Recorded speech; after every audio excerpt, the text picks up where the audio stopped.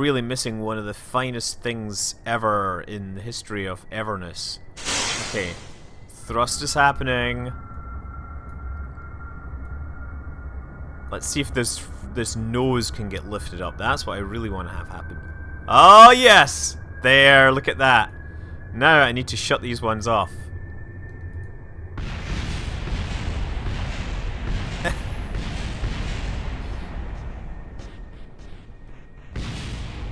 Okay, now...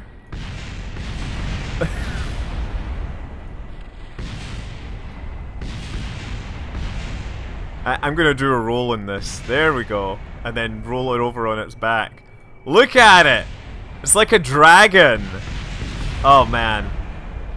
We're still losing more of the tail here. How majestic is this thing, huh? This is stunning in so many ways. I am speechless at how awesome this thing is. I love the aerodynamics here. I love... Oh! We just keep losing wings. I should probably, like, roll out of this dive, because that's not good. Oh, and we lost another pair. I'd better get this over dry land soon before we lose any more. Oh, I'm trying to turn this, but it is not wanting to turn. Okay. Come on, you know you want to pull out of this dive here. It is having some serious hard trouble. Okay, I really try to turn. At least we're G positive again. Now let's try turning. I'm trying to do this over the land because I'm hoping that land will be a little easier to land on.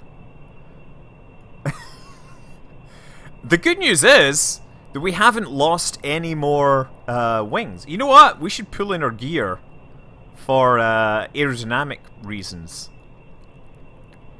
I mean, one of the nice things is actually all these little winglets here are probably keeping us more stable than we would otherwise be. I like it. I like this.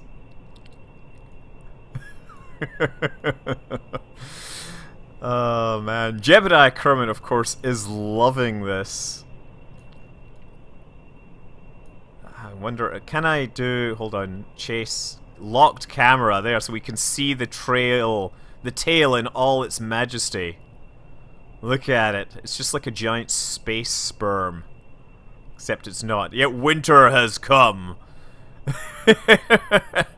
Yeah, SpaceX with their dragon capsule, they don't know what they're missing here. I was pointing out that SpaceX, they need to rig up their capsule so that when the door gets opened and the astronauts go into it to start unloading, it should start playing the theme tune to Enter the Dragon. What do you think? No? Yeah, Enter the Dragon? Come on, seriously. That's even better than the I'm on a Boat song, right? Da-na-na-na, na-na-na-na, la-da-da-da-da-da-da, da-da-da-da, da-da-da.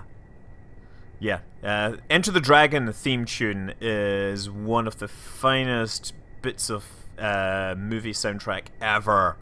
Okay, I don't know how to control this thing, but it's going to start falling from the sky soon enough, I'll bet you. I just can't... Yeah, I'm going to do this to get its nose down. Yeah, it's actually flying surprisingly well, considering all it has is these two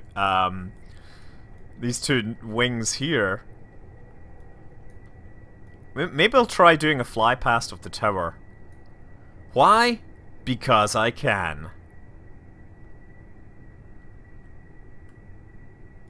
Add decouplers? No, we're not going to decouple anything here. This is here for a good reason.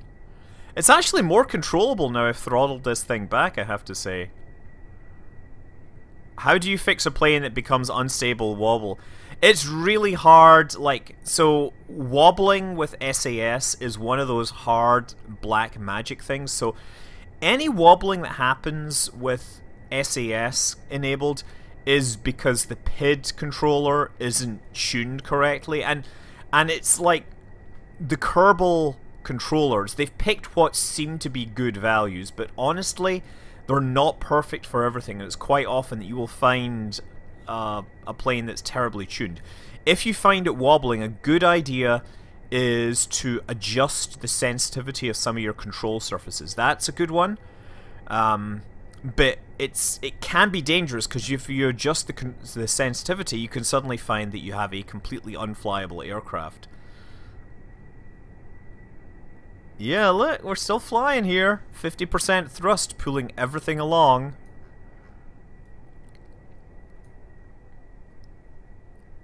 Yeah, let's do a victory roll here. Oh, wow, look at that. I like it, the spiral and everything.